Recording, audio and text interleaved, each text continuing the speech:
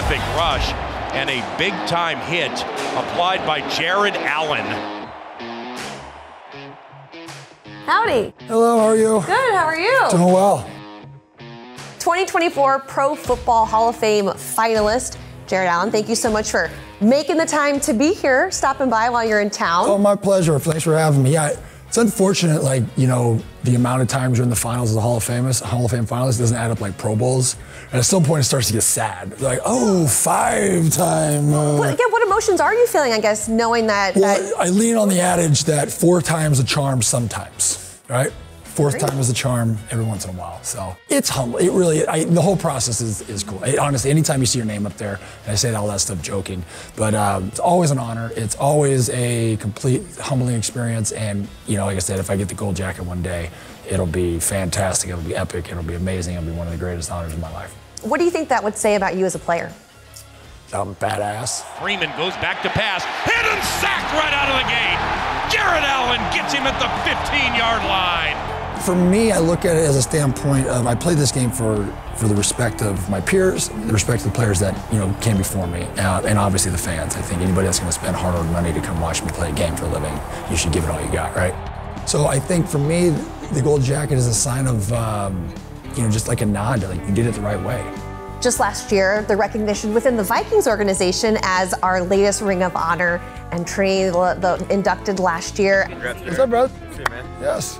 I kind of felt bad that even for this interview, we didn't have you ride in on a horse. I know, right? I'm sorry, a stick horse or something. Come on, where's the production value? Please welcome to the field 2022 Vikings Ring of Honor inductee, Jared Allen. To be honest, I don't know how the Hall of Fame tops that.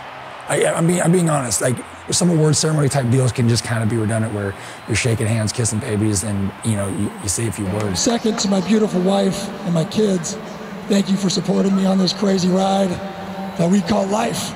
But I'll never forget the conversation I had with Jim Marshall when I first got here. I was standing in back then, you know, Winter Park. You're looking at the banners, the division banners, and he just told me, he's like, that's what it's all about. He's like, none of this other stuff. He's like, that is immortality, right? How many banners can you hang? Whenever you go into an NFL stadium, you're in the presence of greatness. And that's what I always loved, and I always wanted to impress upon that, and I always wanted to leave that mark, and it was special, and I don't know that you can recreate that, to be honest with you. You know, you kind of stole my thunder. I was going to say, if you get into the Pro Football Hall of Fame, you got to have something up your sleeve. Man, I'm thinking, well, Tom Canavy, the greatest strength coach to ever walk the face of the earth, he literally sends me pictures of Trans Ams every single time I get the finals list. So if I get in, maybe we'll just bring the pink Cadillac, or maybe we'll roll in with it, you know, pay an homage to Burt Reynolds coming with the old. I feel like you got to do something. Yeah, we got to do something fun. Yeah. If they let me, I don't know. You know, whatever happens, you've had a remarkable career, and now in retirement, it seems like you're also thriving as well. In an average day of Jared Allen, what does that look like right now? Oh, well, depends. Depends on what sports season is for my kids.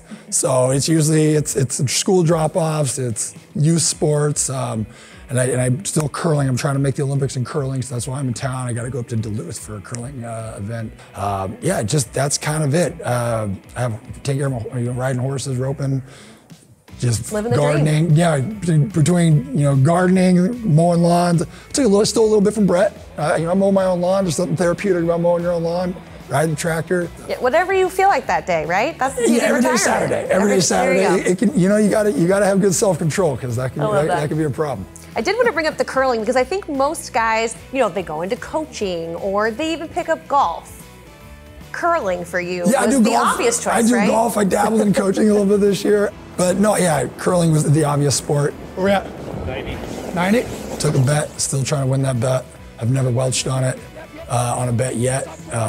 It's getting to the point I probably should, because the money I'm about to win is absolutely very insignificant compared to what I'm spending on this stupid sport.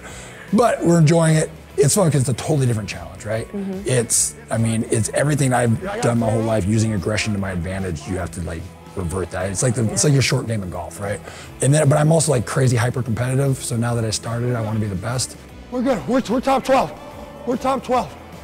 How many people have gold medals and gold jackets? I don't know. Yeah, that's a whole nother thing. I'm not going to go and say I can promise a gold medal, but I'm going to give them hell trying. I can say everybody USA curling, you better be shaking their knees, and we're going to do everything we can. Hopefully have a gold medal for nationals. We'll start with that. There you go. Hey, that still counts, gold medal. Absolutely. For sure. We wish you the best of luck with curling. Thank you. Wish you the best of luck as this committee makes hopefully the right decision. Yeah, make the right decision, people. Come on.